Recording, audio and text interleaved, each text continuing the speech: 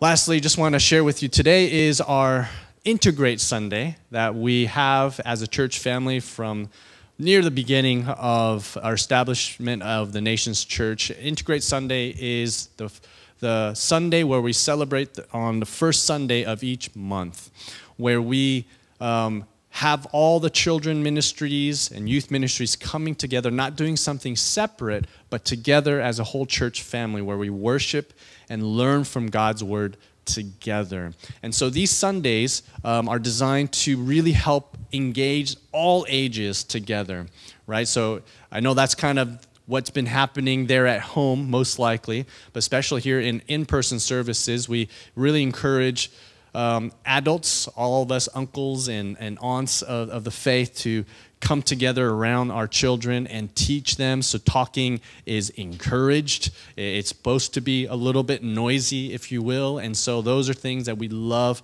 to keep on doing here on Integrate Sundays. Communion is also something we celebrate on our Integrate Sundays. So there at home, if you haven't prepared your communion elements, please take time to do that, and we'll share in that together after the message this morning. Kids, also remember we have a shekel activity that is going to be announced almost like midway through the sermon message today. So stay tuned for that. I think it's going to be a really, really special one for us together as a church family as we look into this series on Christ-centered homes.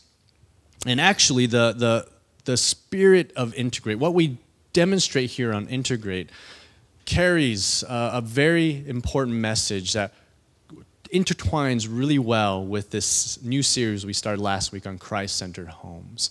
And really what the spirit of Integrate is, and what we're looking here at in Christ-centered homes, is the raising of a multi-generation of faithfulness.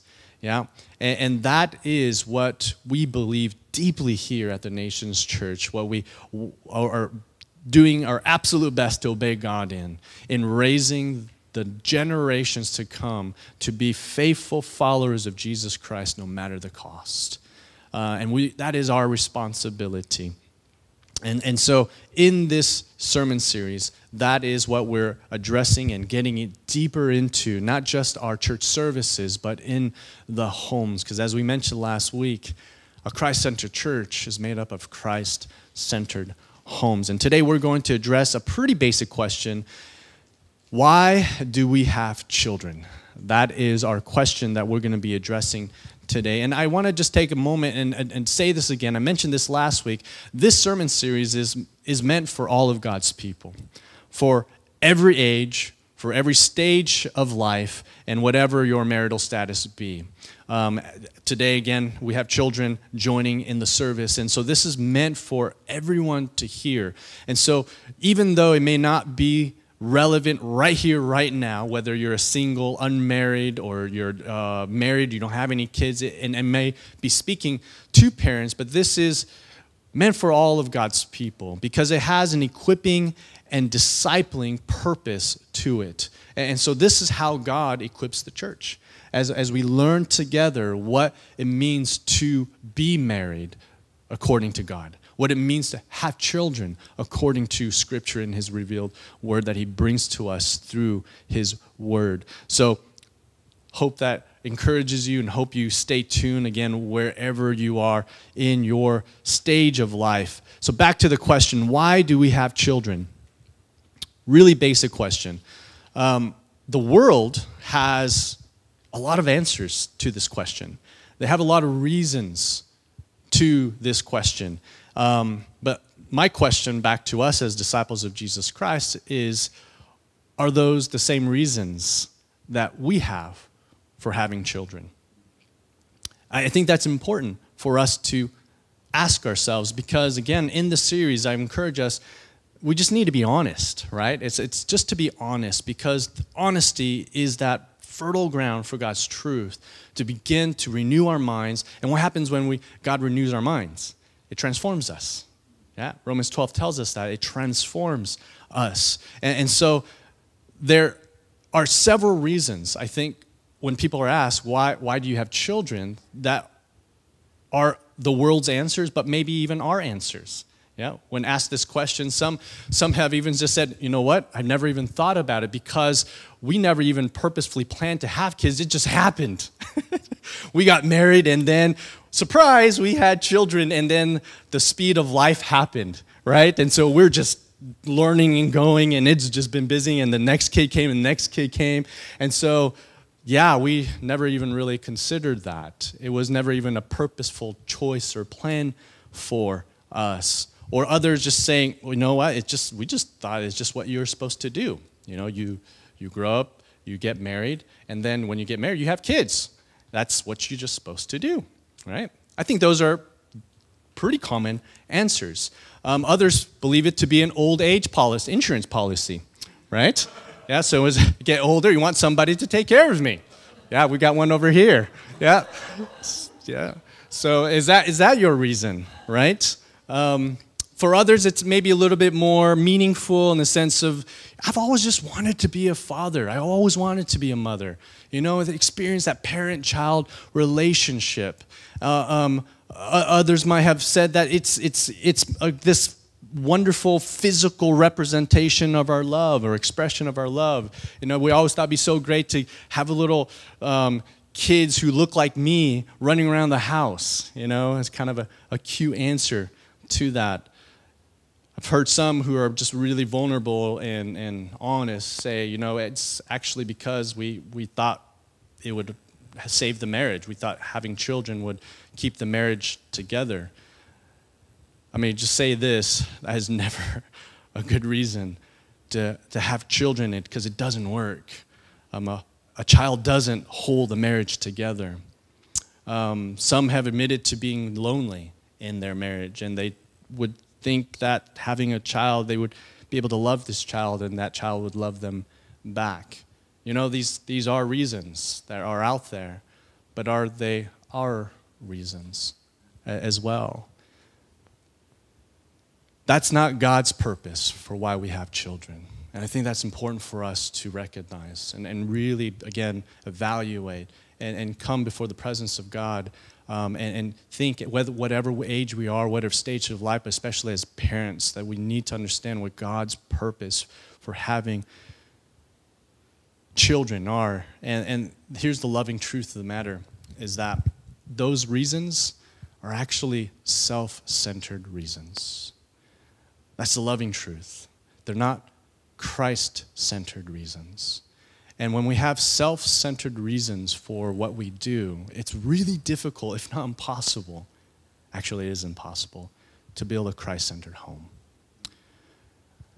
Self-centered purposes get in the way of Christ-centered purposes and foundations.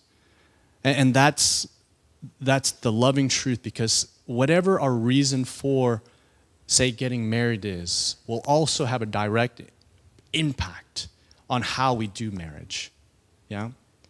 And what holds the marriage together. The reason that we have children is going to have a direct influence, effect, and impact on how we do parenting and why we parent and what's going to happen. And it has a direct impact on our level of engagement, on our level of commitment, on our level of direction and what our direction is.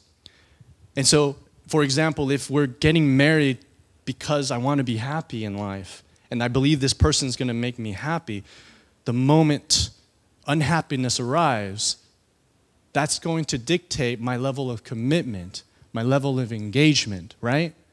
What direction, what the purpose is. If my only reason for having children is because I want to experience the positive just the experiences of being a parent and having that parent-child relationship, but the moment when it becomes not enjoyable for me, not convenient, and not engaging, well, that's also going to affect our reasons of engaging or not engaging, parenting, training, all of those things. It's the difference between a temporal reason and an eternal reason, and God gives us an eternal reason.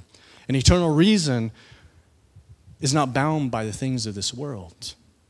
It isn't. And that's what the beauty of God's word is in bringing life to our hearts and how we can build a foundation of a family and a home that is on Christ, the solid rock. That's where I want to stand. Today, as we sung today, choose to follow Jesus, right? That is our choice each and every day. So we're going to take a look at some important points of where we're going to understand through Scripture this question of why we have children. And if you're saying to yourself, Pastor, I think some of those reasons are mine, and I think I do have self-centered reasons for why I got married or why I have kids, I want to tell you this: you're in the perfect place. You're in the right place. And God has you exactly where he wants you to be, to meet with him. Because what he wants to do is impart his loving and life-giving truths to you, to show you a better way, his way. And not only that, not only just point you in the right direction, this is the way, he wants to empower you to go that life-giving way. That will not only bless you, but everyone around you that you love and you cherish. So let's read today's Bible quote in Exodus chapter 20, verse 6. But I lavish unfailing love for 1,000 generations on those who love me and obey my commands. We're going to come back to this incredible promise of God here in just a little bit. But first, I want to help us get a fuller picture of God's reasons for why we have kids. And in order to do that, we need to first understand why God has also purposed marriage, why he created marriage, and what the purpose of getting married is. So let's go into our first point this morning. And here it is. Through marriage, we embody God's image. Through marriage, we embody God's image. And back in Genesis, we read that God saying, as he was making humankind, then God said, let us make mankind in our image, in our likeness. From the very beginning of time, we see a revelation of God in his essence being relational. His nature is relational. Yeah? And so then he says in Genesis 1:27, so God created human beings in his own image. In the image of God, he created them, male and female, he created them. Together, male and female, he created them in his image. It's beautiful. This shows us the beauty of the triune God being reflected in us as human beings, male and female. But listen to this. This is not simply about two different genders reflecting the nature of God. This is not just the first man and woman that was created. This is the first husband and wife that was created. Yeah? And so we need to understand what we're seeing here is not just two genders reflecting the nature of God. It is the man and his wife, husband and wife, in that intimate fellowship and relationship together, embodying the nature, essence, and image of our Creator. Let's read this in Genesis, Matthew 19, 4-5, where Jesus says, he answered, have you not read that he who created them from the beginning made them male and female? And said, therefore a man shall leave his father and his mother, and hold fast to his wife, and the two shall become one flesh. That one flesh, leaving your mother and father, cleaving together, holding fast to one another, that is to reflect who God is, our triune God. In fact, Jesus prayed that we not only be simply a reflection of the Trinity, that we are actually the extension of the Trinity. He prayed this, that all of them may be one, Father, just as you are in me and I am in you, that we be one. It's not like the moon reflecting the sun. That's being who we are.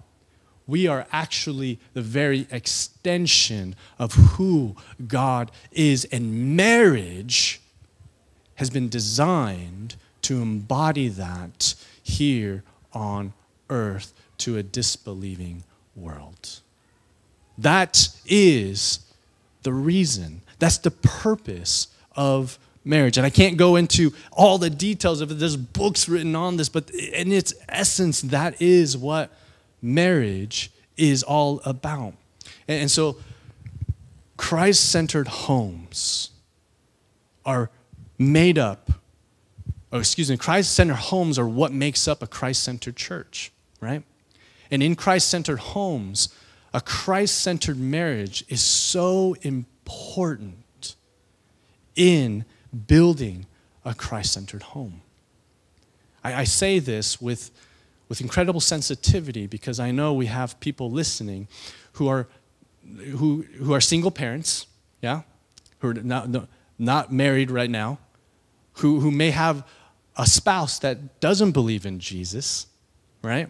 Or if you're just being honest and saying, not only is my marriage not Christ-centered, it's a bad marriage.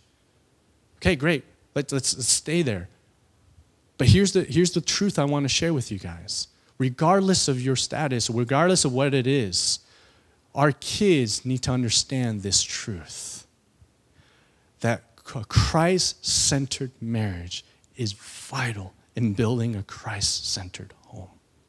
So regardless of what our pastors or what our current circumstances are, our kids need to know this and hear this. Yeah? And that's where the beauty of the church family comes in, because even if we don't have a Christ-centered marriage to expose our kids, we have the opportunity to. And I always say this, we need to expose our children to Christ-centered, godly marriages. Make the opportunity so that they can see that and witness. In fact, that has been such a life-changing. I can give testimony of how that has blessed me, changed my life. I can tell you the families, the Sapkowskis, the Coles, the Byrons that I was around, that I had never seen, but once I entered into their home, saw them interact, it was the word in the flesh, if you know what I mean. It was the word of God in the flesh that I could see. I remember Mr. and Mrs. Sapkowski telling us stories of how they just love being around each other. They're such good friends. And they said they have a hard time keeping their hands off each other. And I thought that was really weird to hear from a Christian couple. And they would say that even in bed, their toes would touch because that's just how much they just like being close to each other. And I was like, that's kind of corny, but that's kind of cool. Yeah, that's kind of corny, but that's kind of cool, right? But it blessed me. And Mr. Byron, he was a pilot. He was this guy who used man's man. When you saw him, this is a man. He'd come home with his pilot uniform on, and it oozed important. Wow, this guy is important. He has an important job. But I have never met a more humble man. And the way his wife would just delight, and just the respect that just exuded from her, it was just memorable. Yeah, it's not just the words that were said, or it was just being in the home, seeing that marriage blessed me. And it got me to see, wow, this is what a godly marriage looks like. I remember when Mr. Byron got on his knees. I never saw this before. One of his children acting up with guests in his home, right? And she was acting up and screaming, having a tantrum. He got on his knees and he just spoke with her so gently, lovingly, and ended that discipline, firm discipline, saying, hey, what did we talk about? What did we talk about? Yep. So when this happens, what happens next? This is what happens next. I love you. Let's go do this. We're going to get through this together. I've never seen that before. Never seen that before. That connection, right? When, in my experience, when things got loud, everyone got loud. Yeah. There is no, loud, hey, calm. That is what our kids need to see and experience. And so I've got a challenge for us. Maybe it feels like a challenge for you, or maybe it feels like inspiration to you. But I want us, in this series, I want to bring out some practical things that we can do, like right here, right now, right? Take this in, because these are things that if we choose to implement, even in the smallest of ways, I believe they can have the biggest of impacts in our families. One of the things that that really make a difference in a Christ-centered home is our schedules. Like our budgets and like our finances, if somebody was able to take a look at your finances, they could tell what is probably important for you as a family or for you as an individual, because that's what you spend your money on, right? Same thing with our schedules. What our routine schedule is in the home, which shares an important message to your children of what's important. And I'm not trying to pick on education here, but I just know education is really important in this culture, right? And to a lot of families, a lot of people. But if your whole day-to-day schedule is education, education, education, what are we saying to our kids when we prioritize that as the most important, at least in our schedules? Well, we can say Jesus is the most important, but the feeling and the experience is education is actually the most important, right?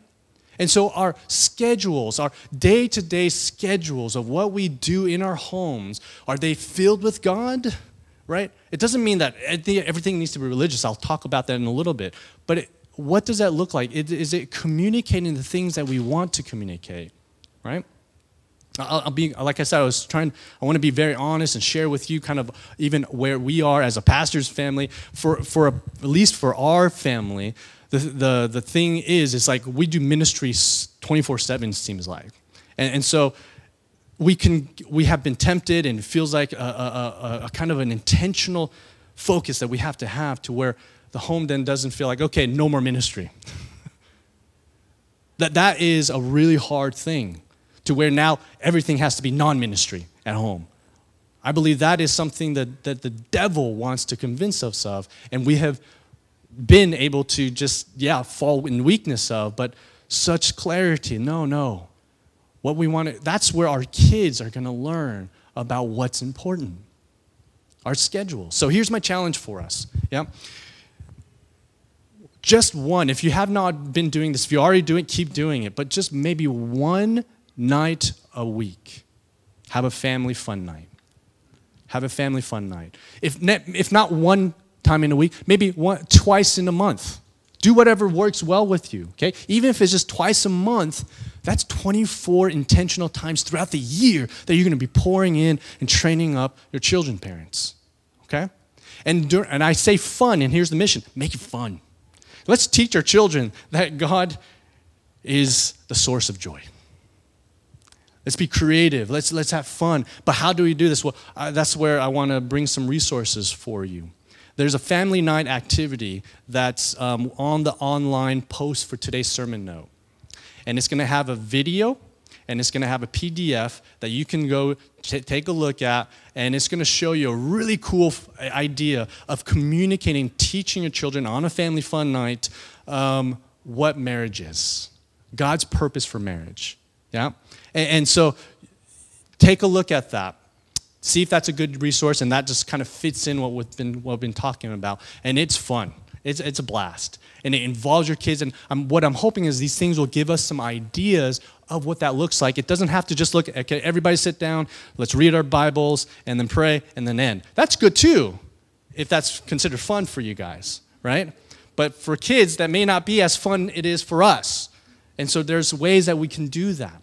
Yeah? So here on the slide, you can see where that's located. So that's my challenge for you. So through marriage, we embody the image of God, and that's what we want to help teach our children. And then second point, through children, we establish generations of faithfulness to God. I want to share something with you, church family. This sermon series has been birthed from several weeks, months, of conversations that the children and youth ministries and others have been involved in of what God wants for us as we have entered into this new phase as a faith family, especially in how he wants us to continue building into our new generation. And God has really put on our hearts that it's not the children that we need to be really focused on. That's going to continue to be our focus, but it's the parents of those children that we really need to equip. And so, church, what we're doing right now, and pray for us, we're developing ways that we as a church can equip you as families to build Christ-centered homes so that we are a Christ-centered church. And this sermon series is really a kind of a readiness, a preparation for that is to come, that we can come together and have our hearts prepared. So that is what we enter into in the fullness of what God has envisioned us with. So through children, we establish generations of faithfulness to God. There's a passage in the book of Malachi, sometimes that used to talk about marriage because God's addressing unfaithfulness in marriage. But even though it's talking about marriage and unfaithfulness, God in this particular passage reveals to us something about parenting, what he truly wants from faithful marriages. So the context is this. The Israelites, they're crying out to God. They're asking him why he's not listening to their prayers, why he's not accepting of their worship and their offerings. And he tells them simply it's because they're letting their marriages fall apart. Yeah? And he wants them to be faithful in their marriages. And he tells them why. Here's the why. Malachi 2:15. Didn't the Lord make you one with your wife? In body and spirit you are his. And what does he want? Godly children from your union. So guard your heart. Remain loyal to the wife of your youth. He's telling them, I want you to be faithful. The reason I have not listening to your prayers, not accepting your worship is because you've been unfaithful. You letting your marriages fall apart, and I want you to keep your marriages together. I want you to be faithful in your marriages, and here's the reason why.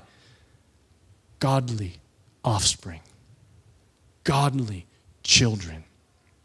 The reason God desires faithfulness in their marriages is because he desires godly children.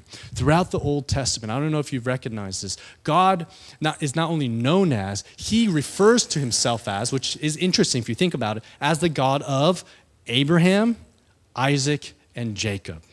That's how he reveals himself as, identifies himself as. Have you ever asked yourself why that is? I believe that in our modern Christian culture, we have swung the pendulum a bit too far in focusing, emphasizing our relationship with God as being only personal. A personal relationship with God, which is important. It's not to say it's not important. That's vital and important. But with that emphasis, we forget what throughout Scripture emphasizes. Actually, our relationship with God, our faith in him is not simply just personal. It is generational. That our faith that we have in God didn't come out of a vacuum somewhere and is just me. It came through a long line of believers, of faithful people, of generations that come down from the beginning, from Abraham all the way to David, all the way down to the forefathers, down to me. That is really important for us to understand. In fact, that's what the Bible is emphasizing when you read through the genealogies. And of course, one of the important highlights is how the Messiah, Jesus Christ, has come through this lineage of faith, but it's also showing us that faith is passed down from generation to generation, and that is the mission of God. That's our mission as a family, to pass on the faith from generation to generation, to have this mindset. Let's read this in Psalms 78, verse 5 through 6.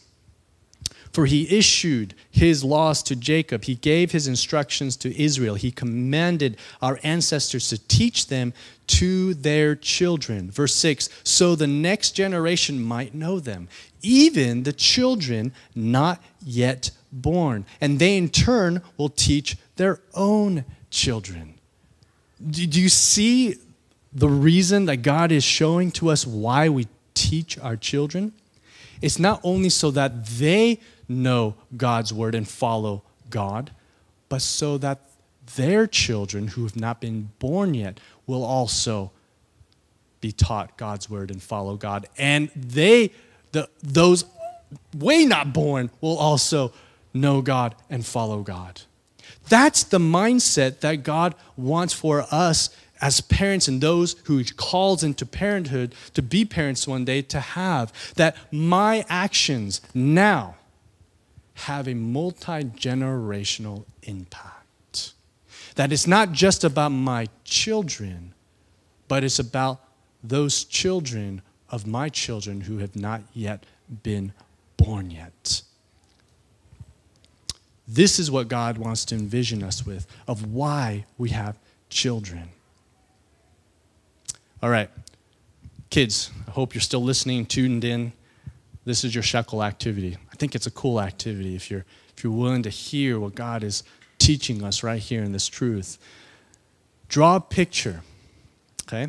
Or you can use your iPad, you can model it out of clay, you can build it out of Legos, whatever you want. Just create a picture of you teaching your future children about an important truth you've learned about God. Something you've learned about God. And draw a picture of you teaching your children who have not been born yet, but you doing that. Because that, kids, is the vision He wants you to have even in your age right now. And so when you do that, go ahead and send it to nextgen@thenations.asia. That's our focus, our next generation. That's nextgen@thenations.asia. It's not a technology emphasis, it's a spiritual emphasis here. We love taking the things of this world and saying, hey, let's redeem this for Christ's purposes here. Yeah. So the truth principle here is that what we do now as parents actually have an eternal impact on the generations to come. And there is a really hard-hitting, eye-opening passage of Scripture that's nestled within Exodus chapter 20, where it lists out the 10 commandments there in the second commandment, and it highlights this truth. Let's read that together. Starting in verse 4, Exodus 20. Do not make an idol for yourself, whether in the shape of anything in the heavens above, or in the earth below, or in the waters under the earth. Do not bow in worship to them, and do not serve them. For I, the Lord your God, am a jealous God, bringing the consequences of the father's iniquity, in other words, sin, on the children to the third and fourth generations of those who hate me. Last week, we talked about how Christ-centered homes worship God alone, and how important it is for, if you want a Christ-centered home, we need to get rid of the idols of our past. Right? Of those previous generations, or even of our past, of things that we had worshiped, that we have said this is the most important thing in life. We talked about that and had to make that choice, because the thing is, what we see here, if we don't do that, that has consequences. That sin of idolatry has consequences to the third and fourth generation. So let us not be deceived, because it's so easy to be deceived. This is one of Satan's biggest lies to us, is that your sin only hurts you. That your sin, as long as you keep it within yourselves and nobody else knows, doesn't affect anyone. And if it's going to hurt anyone, it just hurts you. That is not true at all. In fact, it's bigger than that. The power of sin has the impact to the third and fourth generations of our family tree. Wow. Romans 5:12 said, when Adam sinned, sin entered the world, and Adam's sin brought death, so death spread to everyone. And that's what happens. Sin spreads through the family tree. In my counseling time, when I meet with families, when we do family counseling together, one thing we do is called a genogram.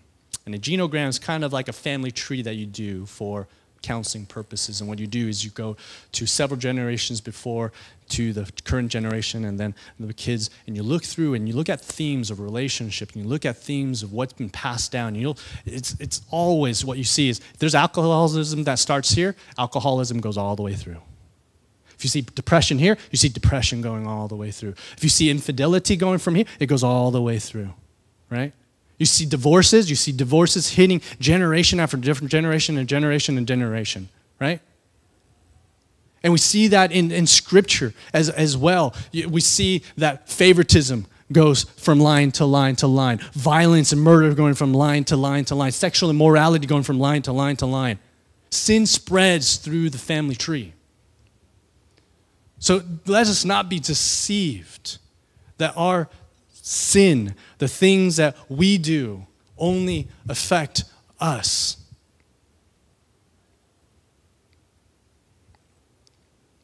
That's the bad news. Doesn't that feel like bad news? But there's good news. Oh, there's really good news. Let's look at the next verse, Exodus 20. Verse 6, but, showing faithful love to 1,000 generations of those who love me and keep my commands. The power of sin, please understand, is great, but God is greater. Sin spreads to the third and fourth generations, but to those who love God and keep his commandments, the blessing of his faithful love impacts 1,000 generations. Yeah? Do you hear that? Yes, the power of sin is great, but here's the thing. Your loving obedience to God in the things that he's giving you to do in your home impacts thousands of generations. That's his unfailing, faithful love to those who love him and keep his commands. Oh, that is the good news. Your family tree, yes, it may have been diseased and rotting with the disease of sin, but God transforms your family tree to the tree of life, his life. And here's the thing, if you're the first Christian in your family tree, you're the first Christian. Oh, I hope this encourages you, because what God wants to do through you and what he will do through you, through your loving obedience of him, is even though there have been generations of the past that have been faithless, and has been diseased and rotting with the curse of sin, through you, thousands of generations will be impacted by his unfailing love. Praise him. Through marriage, we embody God's image. Through children, we establish generations of faithfulness. And lastly, through family, we declare God's message of reconciliation. Oh, this one is good. This one is so good. Through family, we declare God's message of reconciliation. Let's go back to the book of Malachi, which is the last book of the Old Testament scriptures. Gary Thomas is an author I just really enjoy reading. And as I was reading, preparing for this message, he pointed something out, highlighted this that just really grabbed a hold of my attention. And I just want to share this with you. And he pointed out how the last verse of this last Old Testament book in the book of Malachi speaks to this question that we're being asking. Why do we have children? Malachi chapter 4, verse 6. And here's the context. This verse is referring to, it uses Elijah as kind of a symbol of the coming messenger, prophet, the forerunner that is to come. And when he comes, this image is being painted for us of something that's going to happen as a New Testament reality. Okay? And so the Old Testament ends with this, and it points to the New Testament, and this is what it says in Malachi 4:6. He will turn the hearts of the fathers back to their children, and the hearts of the children to their fathers, so that I will not come and strike the land with complete destruction. This is the last verse of the Old Testament. And meaning even though there is a terrible judgment that is to come, so is salvation. And salvation, as it comes, when this messenger comes and paves the way for the Messiah, when that comes, one of the symbols, one of the indications, one of the signs of the Messiah to come is a healing of the families, a reconciling of the families, a reunification of the families, of turning the hearts of the fathers back to their children and the children back to their fathers. And it's significant because this being the last verse of Scripture also points to the fact that the beginning of the Old Testament opens up, especially after the fall of man, with family after family after families that are broken and terribly dysfunctional. The whole line that you see from the beginning of Genesis all the way to Malachi is a series of broken, disastrous families. Every family being full of dysfunction. Starting with Adam and Eve, of course, blaming each other. And for them, set all of marriages to be in conflict to one another. Then it escalated really quickly from there to where their children, one of their children kills one of their other children. A murder in the very first family. Then goes from there when Noah actually curses his youngest son because of his actions. Then you have Abraham who exiles his son Ishmael with his mother Hagar to basically die.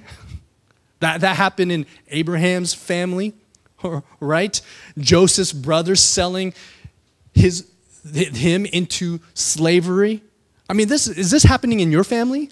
Do you have this? Do you have murder in your family? Do you have siblings selling another sibling into slavery in your family? I mean, this is as bad as it comes. Jacob and Esau fighting over the firstborn blessing, right? And of course, David's family, David, who's known as the man after God's own heart. Do you know his family was as dysfunctional as it comes? One of his sons does a horrific act to one of his daughters, right? And so his other son, Absalom, in revenge, kills David's son. And that son, Absalom, later rebels against David and wants to take over David's throne. He sets out to kill his own father. This goes to show us that religion doesn't keep families together. These families knew God. But based off the law cannot keep our families together. Jesus keeps our families together. Our centering around Christ is not a religious act. It's what brings life into our families.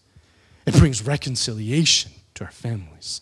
And we've been talking about how marriage embodies the image of God. Well, what another picture of what families is, as we see in Malachi, is these families. God is intending through families that we are these little images, these pictures of the gospel of Jesus Christ, of the message of reconciliation that God has given to us to show the world that this is what happens. One of the first manifestations of salvation is the reconciliation of fathers to their sons and their children, parents to the children's hearts. That is what a Christ-centered home is really about, is that we embody the very nature of the gospel to a disbelieving world. That's the purpose that God has for us of why we have children. Isn't that true, though? Because it's without God's forgiveness, His grace, His love, without embodying us, how does that happen with our own children? In fact, what the Old Testament shows us is it cannot happen. But Malachi ends with this beautiful promise of when the Messiah comes, He's going to turn back the hearts of the fathers to the children, and those children back to the Father. 2 Corinthians 5:18 tells us that everything is from God and who has reconciled us to himself through Christ and has given us the ministry of reconciliation. And Christ-centered families become the proof of this message to the world. It's not just a symbol. We are the proof. And that's why it's so important that we have a Christ-centered home, because it becomes the word of God in the flesh to this world, of this message of reconciliation that God has accomplished through Jesus Christ, his work on the cross, that he died for you, for your sins. He took the wrath of God that was deserved for you upon himself so that you may be saved. To reconcile you back to God because sin separated you from him forever. And there is no other way. And not only God provided a way, he provided the way, the best way. That is God for you. He doesn't give you a series of choices saying, option C is not as good as option B. Option A is the best choice. So I just wanted to give you many different choices so you can give. No. That is not the character of God. When he makes a way, he gives you the best way. And it's the only way because it's the best way. And through the family, we are able to manifest God's redemptive plan and purpose for all of humanity. That is why we have children. Is that clear? Is that a clear answer to the question for us this morning of understanding why we have children? The vision for every Christian parent and every Christian who is called to be a parent or a spiritual uncle or a spiritual aunt, grandmother in the family of God. Our purpose as parents is not about us. Those self-centered purposes and reasons, it can't continue. Because God's purpose for why we are parents is all about him. It's all about Jesus. It's about him and him alone and what he has done. That is what helps us when our teenagers become rebellious and our parenting becomes no longer enjoyable, or when our daughters didn't completely finish dressing up and are about to head out the door, that we don't avoid it and we talk with them and we engage them. And our reason for not engaging is simply not because I know where this goes. This is inconvenient for me. I'm going to have to go to work. I don't have time for this. It's not that, but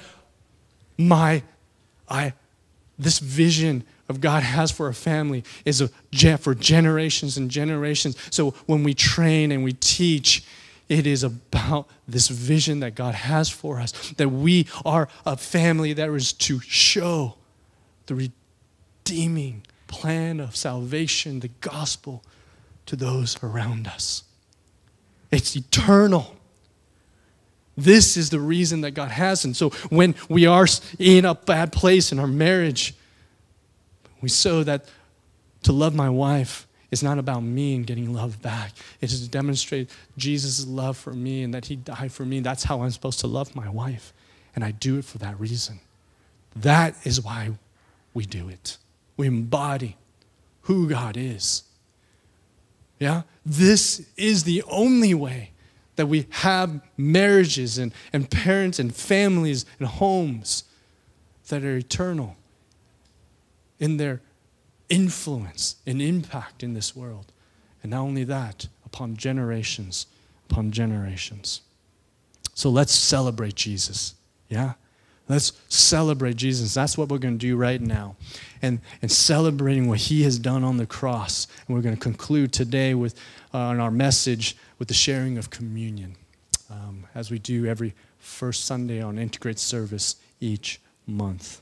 And so communion, also called the Lord's Supper, this is for those of us who have given our lives to Jesus Christ because we want him to be our Lord and we know him to be our Savior.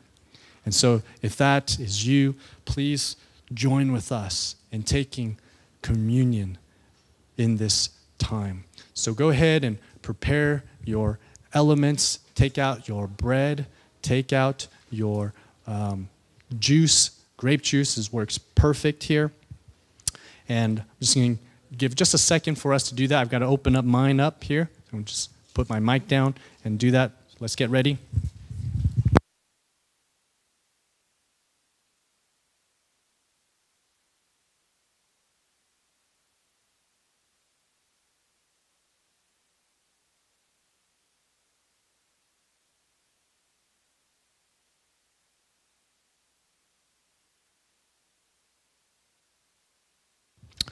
I'm going to read from 1 Corinthians chapter 11, and let's hold together the bread in our hands.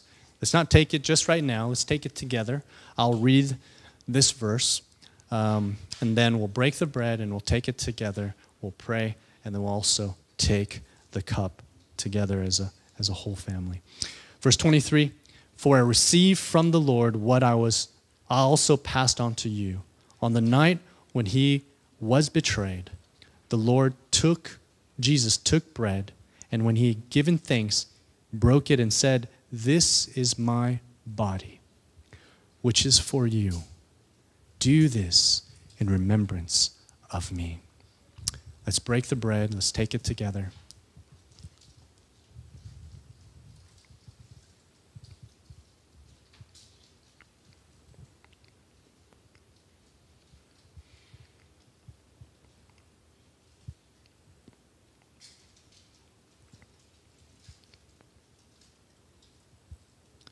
Let's put the cup in our hands. In the same way, he took the cup after supper and said, "This cup is a new covenant in my blood. Do this as often as you drink it in remembrance of me. For as often as you eat this bread and drink the cup, you proclaim the Lord's death until he comes." That's what we're doing, church. We're proclaiming the victory of the Lord's death, what he has done, the finished work of the cross, and what that has meant for us, what it has meant for this world, and we're proclaiming it until Jesus comes again. Let's take the cup together.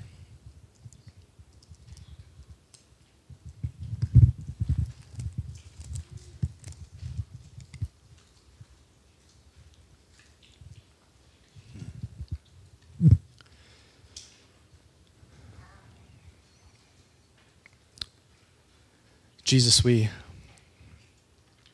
are so thankful that you have given to us this wonderful command and opportunity to take this bread and to take the fruit of the vine together in remembrance of you.